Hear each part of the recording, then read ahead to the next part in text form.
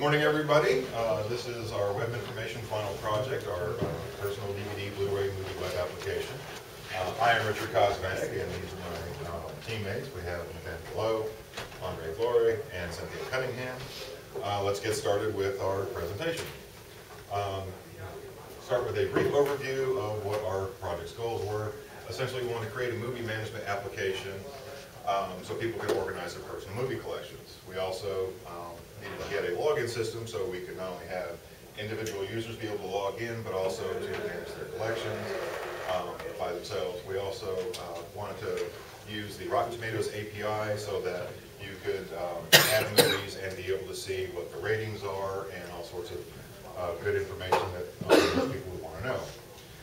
With that, we have to show you what we've accomplished in our old architecture in order to go into the new architecture. So if we could go back. Now, what you're seeing here is our add interface. This was in the midpoint presentation, and say we want to add a movie like Underworld, which is a pretty good example. Oh, that's way off, isn't it? Just keep going. What we can do is essentially we can add movies by simply clicking, and it will show up in here. And go ahead and select that. Because we eventually moved to the new architecture, we didn't bother making this completely readable. But after we add movies, what we're seeing is it will eventually be updated in the cover club. And we could sit there and scroll back and forth and get not only the information pertinent to each movie, but also have some way of displaying not only visually with a picture, but also text. This was pretty much, we had working behind the scenes was HT access for our login system. It was kind of rudimentary, but it worked pretty well. We also, as you can see, we have the cover flow working. And all this was pretty much static to the point. We also had, obviously, search and add. But this is what you're seeing in front of the scenes. Behind the scenes, go ahead and control tab for the next one.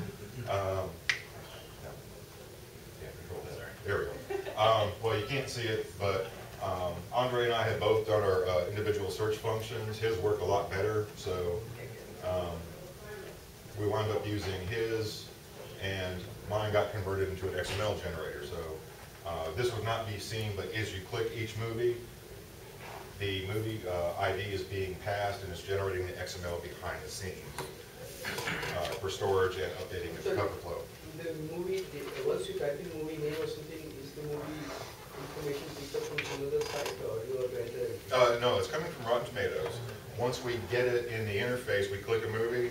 What's happening behind the scenes would be that particular movie would be passed with its movie ID to the XML generator. Does the Rotten Tomato give you the movie image and all those things also from this API?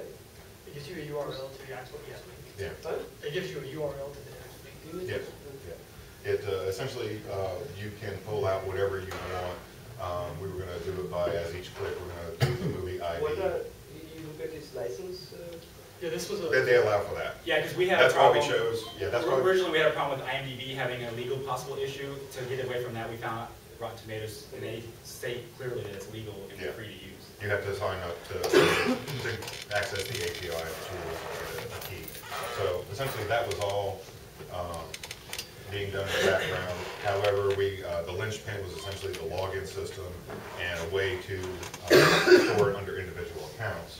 So with that, we can go back to the slideshow and go on to the next. Essentially, the new architecture allowed us with the CMS higher integration, and we eventually got to replace XML with MySQL.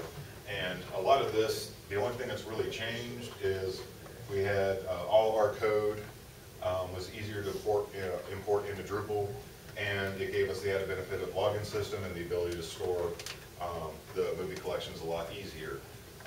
This is essentially what we had previously, but the integration was a lot tighter and a lot smoother. And with that, we can show you the new architecture. And this is essentially a user account creation whereby somebody can log in, create an account, and provide an email address address, and it's somewhat semi-automatic in that one of us will get a email and we can confirm that we created this user with whatever name they provide. Go to the next tab. We already have. How are the passwords stored? Say again? How are the passwords stored? Inside Drupal. It's a Drupal module and they're stored inside the module. It's using HD access as well, but they have gone through and essentially allowed for sessions, a lot easier logging in. They also have PHP in the HD access so that it can process and log in, log out. Like I said, we didn't want to reinvent the wheel, Sure. but it used the exact same technologies Password we is only were. available to user, right? Correct, correct. Right. So anyway, Nathan volunteered. We once we got everything working, we cleared out his account. Go ahead and log in.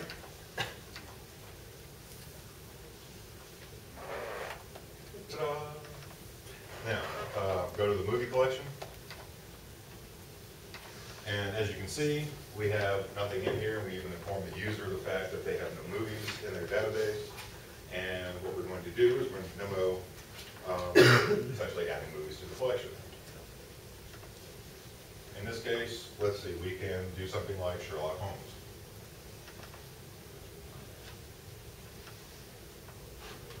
And it does allow for wildcards. The API and the database allow for a slightly fuzzy logic search, so I think it only allows the last character to be something different. So if you're close enough, you'll get the movie. Now, all we have to do is click on a movie, and you'll notice the movie disappears, so you cannot select it again. And it even informs the user that the movie's been added to their collection. But just from the image, you may not be sure. Somebody will look up the metadata because there will be multiple versions of the movies and you want to add a particular. We're getting to that. So if you want to be absolutely sure, go ahead and add the second one. We get a confirmation. Now we go back to the movie collection. And we can click on a movie and get essentially pretty pertinent information. It's runtime, year release, audience, critic score. We also, because the JSON data being provided is pretty much for developers, you actually have to pay to get the full thing. It not only gives you everything you want it for, but audience and critic score and a full synopsis. Now, to go to your point, Dr. Sheth, if we click on a particular movie, in movie information, what it will do is take you directly to Rotten Tomatoes. So if you want further information, a lot more than they provide in the actual JSON data, everything's right there, and without ever leaving the browser. So you, if it has trailers, you can get the trailers and things like that. Now if we go back to our new interface, right there. Okay. Let's say we don't want to add this movie that we've already added. We can go ahead and click delete. Now we had 2 movies in our collection. We can confirm that we want to do this. If we go back to our collection, and we notice that the delete button is now disabled. So you can't delete something twice because that would probably cause issues. Go back to our movie collection. There it is. Now, we can also go ahead and log out. Okay. And then Cindy's probably got the biggest collection. Go ahead and log in. Now, we get our movie collection. It went by kind of fast, but when you have a new session, we went through this. Can you search You'll your actually, own movie collection? second? Can you search your own movie collection? Oh yeah, we're getting to that. Because a lot of this is entered in as you enter it. We want to be able to find a particular movie. So, but what I was going to say is, as this thing loads up, for the first time, you'll actually see it counting and telling you how many movies you have in your collection. What code is this that allows you to kind of see these phases the same way you see what you see in iTunes or whatever? Okay, well the cover flow, there's, we actually, Nathan found one for our old architecture. That was jQuery cover flow for the new architecture. Inside of Drupal, it is a plugin. Both of them, sadly, are static. They don't allow for dynamic content, which is exactly what we provided through all our coding efforts. Now, let's say we want to, we can see some of the movies we have in here, like we go to the search collection. It's like we couldn't see it, but we should have Lord of the Rings in there, like Lord of and Star. I think either will work. You have to type star? You don't have to, but if you want, because if you leave the star off, it'll actually find something with LOR, like Blades of Glory, I believe is in there. Yeah. And sometimes it will find that too. I think I just typed Lord last time and found Blades of Glory. The LOR was pretty much part of it. But we can see that we have 3 Lords of the Rings movies presently. So this is essentially what we came up with, not only between the old architecture, pretty much 95% complete, but also the new architecture. And it allowed us to tie everything together. Basically, we're using a JavaScript library that's searching and allows regex searching. Okay, so I think if we go back to the slideshow.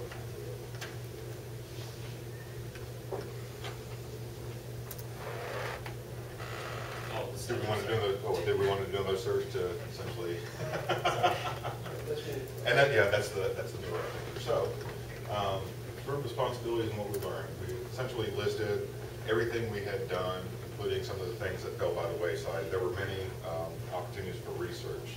Now, I can honestly say that what I had learned, essentially, this class has been awesome. As we got to the completion of this project, you had given us advice to pay attention to the last couple of weeks, as demands on our time would be astounding, and they were. So now half our group had finals before finals week, and the other half hasn't currently. What I learned or rather relearned is that essentially PHP, I've been there since the pre-1.0 and post-1.0 days. It's an awesome thing to use, being able to process data very, very easily and quickly. And it's something I've had to get used to again. Also, I've gotten a greater appreciation for my programming skill. I know I've always kind of shied away from it whenever possible. However, this class with the first assignment, I had way too much fun. The second assignment was awesome. I also got to teach other people some of the concepts on XML because it was database schema and stuff like that. And I know a few people came to me and asked questions, and I got to essentially teach what was going on behind the scenes if they didn't understand, because at a student level, it's different from at a professorial level. And like I said, the third assignment was an extreme challenge because it involved integrating many different ideas all at once, and that was, something that I kind of racked my brain in. But it provided a perfect stage for this final project because it involved essentially all of those ideas that were previously in assignments. Now, I know I kind of grumbled and griped through this, but through application of my own skill set and group support, this essentially worked out to be a fantastic group to work with, as well as a project that came out excellent. And with that, I hand it over to my associates. As you can see on the table, I worked mostly on the front end in the beginning. I did a little bit of the back end, which was new to me for the last part of this. I got to basically get more experience in XML, HTML, PHP, and all the other technologies we used in this class, which helped me reinforce all that learning that we had done the first part of the semester. I'd also never worked with an open source API like Rotten Tomatoes. That was completely new to me. I learned that, like we said previously, that what they return, the information isn't exactly the best sometimes. It was missing, some of the older movies were missing synopses and directors and stuff like that. But I thought it was really interesting to see how you could take the information off the API and use it for something like this web application and manipulate it. I'd also never worked with a CMS or a content management system before. That was the first time I'd ever seen one. I didn't even know what it was until this project, so that I think was an advantage. And you were also asked about it in an interview. Yeah, I was going to say I had an interview a couple weeks ago before we moved to Drupal, and they actually asked me in the interview if I'd ever used a CMS before, and I was like, no, and I didn't even know what it was, and they specifically asked about Drupal. So now I feel like, okay, they asked me that in an interview again, I can say, yeah, okay, I've used it, I know what it is now. Good thing.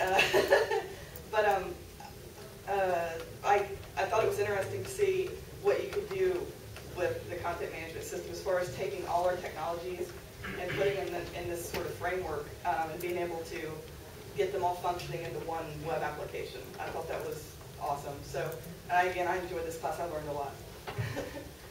Yeah, I also learned a lot in this class, and this is probably one of the best classes I've had at Wright State. And I too, like Cindy, have been looking for a job, and all the job descriptions are listing all these technologies in this class. And I learned a lot about PHP, jQuery, JavaScript, and Ajax, and how they interact with each other, and server-side and client-side things, as well as the content management system, using that tool to harness our code and basically develop a really awesome application. Well, coming into this class, I didn't know anything. I didn't know HTML, except for maybe a couple things I had done in like high school and so. Project 1 was a beast to me. I had a lot of trouble with this, that personal website. Project 2 was pretty hard, and I didn't do anything like that. And 3 was probably the hardest, so I kept getting harder, I guess. I completed Project 3. I didn't completely understand how I completed Project 3. It wasn't really until this project, or until this final project, that I even understood really the difference between client and server-side programming. I had some trouble with that. I primarily focused on some of the front-end programming, so like jQuery, JavaScript, and things like that. I had never done that before. I used jQuery on my first project, but I found it online. I didn't understand what was going on. So I understand now, right, though, but... And we have done a lot of paired programming. Yeah. Because we could swap out because like different skill sets. So it was nice to do things like with software. Even if like that person was like learning with you, it was nice. So that was one good feature of working as a team. This is my first team project at Wright State, so I never done it before. Basically, everything was new to me. We used Drupal at work for WIS, and I didn't really understand it. It was just a black box to me. I understand it a little bit better now, and maybe there's just not that much to understand. I'm not sure, but it's kind of nice. So if it helps me in that realm, that'd be nice. So this project was pretty beneficial, I'd say. She got asked about that at an interview. Hopefully this gets me a job sometime. So if that's all this ever gets me. So. And I think real quick, if we had time, I would like to show everybody the actual back side of Drupal, but I don't know if we have time. No, I don't think it. Good. I think we should wrap it up. I think the technologies that you have are today's or possibly yesterday's foundational technology. These are the core of the things that, majority of many systems use. So this is fantastic in that sense. Remember that if you work in this area, you have to recognize that this is kind of going to be taken for granted, and you need to go a little beyond that. But nevertheless, yes, like Drupal is relatively still good, going strong. And there are other things in your Drupal. For example, there is support for RDF. And the next class, for example, will go into semantics, for example, and that takes you to the next level of the Web 3.0 level of things. But anyway, all these are very core. Now, talk to those, you like Python more than that. The other technologies like Ruby on Rails and many other things that will be there. But this is foundational. This should always be foundational. And the core thing here is, for me, A, if it is your first group project, this is fantastic experience. That's really, really critical.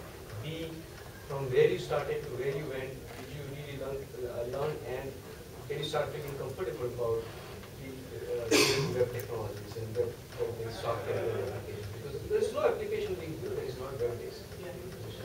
And that's what it's like. We worked on the assignments in class, and we're like muddled through them, and then with this project, it was like, oh wow, that's how things do. It wasn't until the final that we actually integrated everything we had into Drupal because, like I said, in the old architecture we had it 95% completed. We had done it all ourselves. So to me, if I were to do your final exam, like a traditional written exam, you would have done almost nothing compared to what you do from the Oh yeah. All right, next go. Excellent. Good job, man.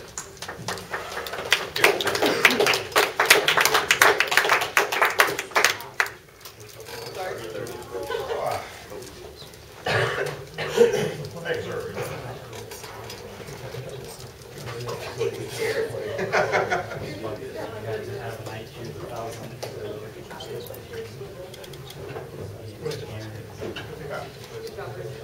Thank you. Oh, yeah. Yeah, go, Yeah.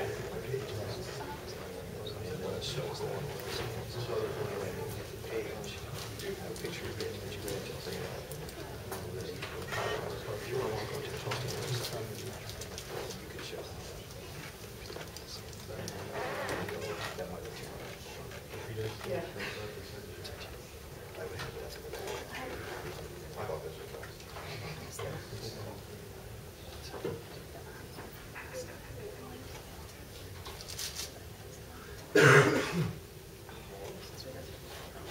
My name is Mary Over, and Revathi Krishnamurthy and I work together on the Predos project. She's out of town, so she's Skyping in. You can see her on the computer there. So we worked together on the Predos project and learned a lot. There was a lot to do. What we're going to talk about today is the idea behind Predos, the system architecture. We'll do a demonstration of what we've worked on this project. Talk about our project experience, and we'll just quickly show you our slide with the references, and then if you have any questions. And now Revathi will give you an overview of our project and talk about the system architecture. Thanks, Ms. Good morning, Dr. Schnepp, and hello everybody. I'm Revathi, and I'll be talking about our contribution to Predos project that we completed under the guidance of the overall aim of this project is to develop automated techniques for web forum data analysis related to prescription drug abuse. Our goal in this project was to provide a means for the researchers at SciTar to visualize and scan the user-generated content on prescription drug abuse. Predos basically crawls for posts from many different web forums, and as of today contains more than 1 billion posts. We've added functionalities like faceted search and automatic graph generation to Predos that we hope will lead to discoveries about the latest trends in drug usage. I'll briefly discuss the two main modules that we worked on. One was the user interface module, and the second is the data generation module. Maybe if you can please move to the next slide, which is the system architecture, slide number 4. Here we see the user interface module at the bottom. In the drug selectors, we see the drug selector, source selector, and the temporal range selector. Here the user can select the drug name, for example, lopamide, or in the source selector, the user can select the web forum whose posts need to be analyzed, for example, blue light. And in the temporal range selector, the user can select the date range. These parameters act as input to the data generation module. Now, the posts are indexed at the backend using leucine index, and the sentiments associated with each drug is stored in the MySQL database. The sentiments were extracted from the MySQL database and indexed along the posts in the leucine index. Now, with the search parameters selected by the users, we retrieve the relevant posts and send it back to the SERP module, which is the search engine results page, which displays the posts in the front end. For the chart generation, the user will select the same parameters and the data is displayed in the form of charts. I'll give the stage back to Mary for giving you a demonstration of Predos. Back to you, Mary. Okay. So first we'll look at the temporal range selector that we chose. Turn it around so you can see what we're doing. So the temporal range selector chose a date range that the user can choose down here, and they have all these selections to choose from. What we'll do to demonstrate this, we'll choose Actique as the drug, opiophile as the data source, and then we'll go ahead and get all the dates. So that would be dates before today is going to get all the posts with it, and it'll load here with the dates listed. And then if you click the dates, the post is actually shown over here. These two boxes fill in it auto-fills the dates. This is the first date, or the date of the first post. This is the date of the last post, which is helpful because now we can tell that there were posts in November of 2012, which you can also see up here. So if we use the temporal range selector for this, we can go to last month, and we can filter so that just last month's show up. And then again, you can click here, so that's helpful just to see one thing at a time. So that's how the temporal range selector looks. Next, we'll look at the Data Explorer tab. The output on this is a line graph, and again, we'll choose Actique as the drug and opiophile as the source. We'll choose all the posts again. And then the time interval here can be by year or quarter, month or week. We'll go ahead and use month as the default. And then you also have a choice of finding how many posts there were or the users by graph. So this lists by month all of the posts on opiophile that mention Actique. So you'll see there's September and October, November and all that. So if you go to one of these dots, you'll see that in April 2012, there were 6 posts. So if you click on this, it takes you back to the Post Explorer tab, which displays those 6 posts. And then you can find these here. Oh, I forgot to mention the Sentiment Explorer. Revathi worked on the sentiment part of it. And the posts are indexed by positive and negative sentiment and also neutral. So you can change this in there too, which would change the line graph. Should we So that, okay, so, yeah, if we change it to positive, then they're a little bit different. You now notice if I click especially, on this graph, I only see the positive post. these are the posts that have positive sentiment in them. Now, they may also have negative, but these are the positive ones. So that will take you back Now, over to... can you tell me positive with respect to what entity, or is there something to be done? Well, and I'm just getting to that part here. So if we click on these, you can see that the salmon-colored ones, if you click on them, this shows the sentiment that it's assigned to that word. So the word impossible has a negative sentiment.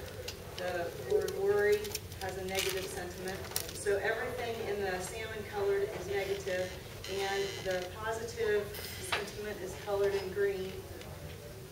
Awesome. Word easily. No, that's fine. The issue needs to be, it should be target-specific sentiment, meaning that is it a positive for, let's say, a drug, or a positive for a method of acquiring drug, or whatever. So, for example, there is loperamide. Okay. I got your question, Dr. Sheth. So the way we are doing sentiment analysis right now, it is for each sentence we try to identify a drug in that sentence, and all the sentiments associated in that, all the sentiments identified in that sentence are assumed to be associated with that drug. So It's not that easy. It's not that easy, as well as Lou has done specific work on that area. My question is Lou's work indicated here, which is target-specific sentiment analysis? Right, it is target specific. So what we are looking at is, the way we have used the algorithm here is, we are splitting the post, we are parsing the post based on individual sentences, and then we are identifying the drug name based on the dictionary that we have, and then we are sending this as input to Lou's algorithm, so it identifies the sentiments associated with that target in the sentence. Right, so here's what I'm trying to get to. From the end user perspective, I would like to know that from this date to the other date, A to B, for all the posts there, tell me rank order things that have had the most positive sentiment.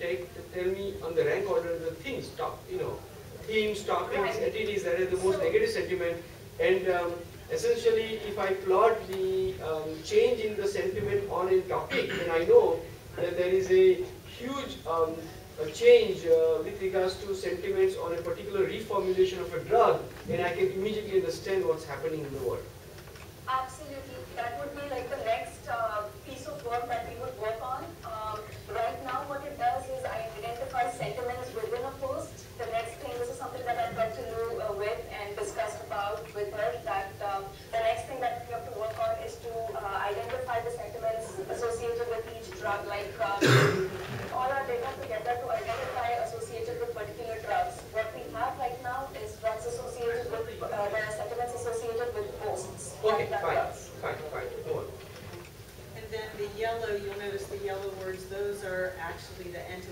it's mostly the drug names. That's why they're highlighted in yellow.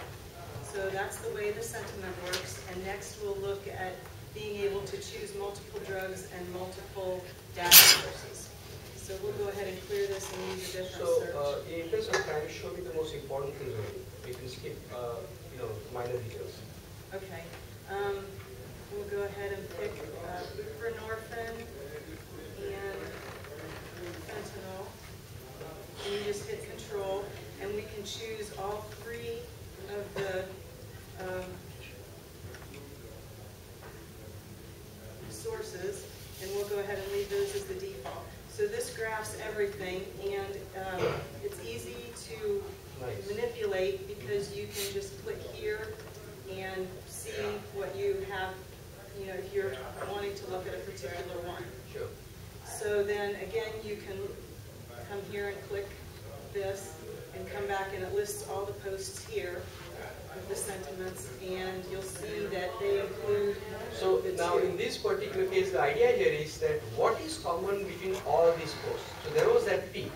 Yes. And is there a correlation between all these posts? Are they talking about, not just now, right now you can tell that indeed there is a peak, a lot of people are talking about on this day.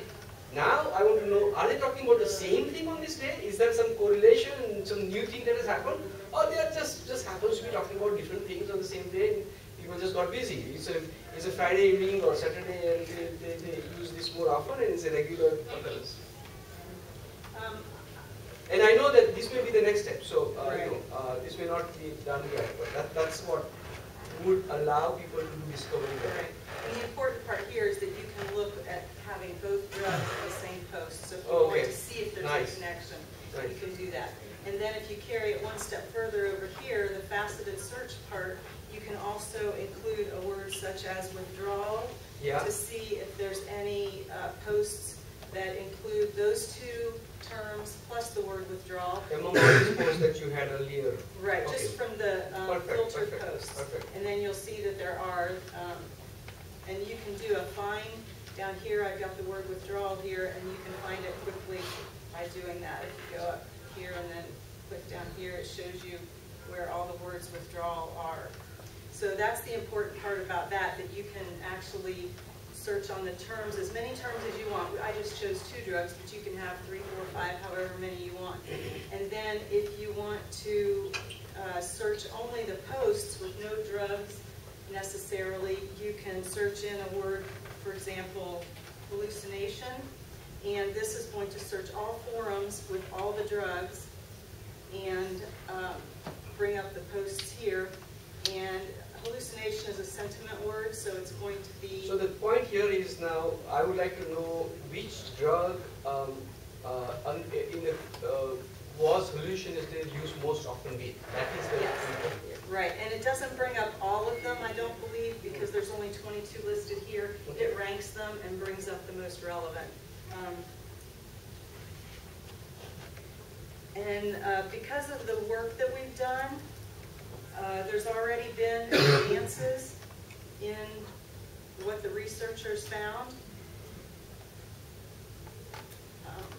We presented the program that I just demoed for you to the CITAR researchers about 2 weeks ago, a week and a half or 2 weeks ago, and since then they've even found chatter about a different way that buprenorphine has been used. So just from this project, it's already had validated results. And if you guys want to play around with it or search anything or do your own research, you're more than welcome to go ahead and go in there. If you go to this website, you can log in as a guest. The username is guest and the password is guest, and you can find the different things that you want. The one thing I forgot to tell you is that at the top of one of them, if you want to click on that, it takes you directly to the post of the forum. So you can see it